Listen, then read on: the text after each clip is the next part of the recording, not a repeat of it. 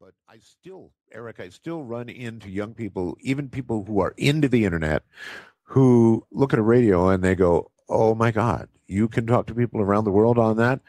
Yes, I can. Want to see? Do you have neighborhood kids that show an interest in ham radio where you are?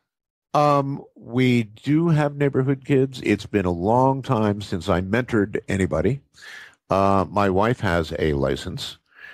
She was licensed also in the Philippines. The software that comes on it, I'll make a video about the screen, the keyboard, the accessories, the cooler I bought for it, all these sorts of things. So you can basically put yourself in my shoes like you already own it, see if you like it or not. So that's why I made that video and like the next 70 videos for those things related to the laptop. How does it feel to go back? Yep, that you'd love for our listeners to walk away with. Yeah, so when you're manipulating audio and trying to get audio to sound good, the main thing that you need to make sure of is you need to know what you're hearing. So you just can't play audio through any speaker and know what it sounds like. Maybe the speaker is really bassy, or maybe you're wearing earbuds or headphones that are really trebly. I'd have to look at the picture. Probably 20 open mics plus the all the 58s that were on the brass, and then the percussion mics. We had 5 percussionists in that group. Xylophone.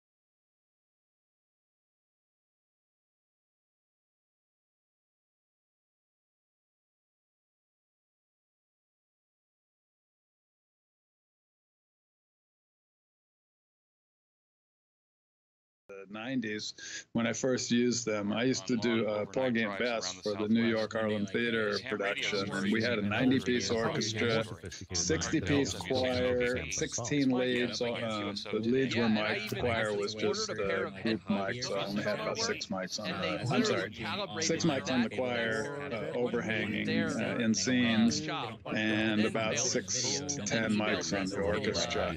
And I just remember the first time I used D&B, and I was just, they're so musical sounding. So they're very popular over there because they're Germany.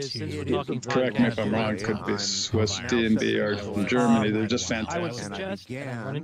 Because that was the only machine I had. Podcasting. Label the cables.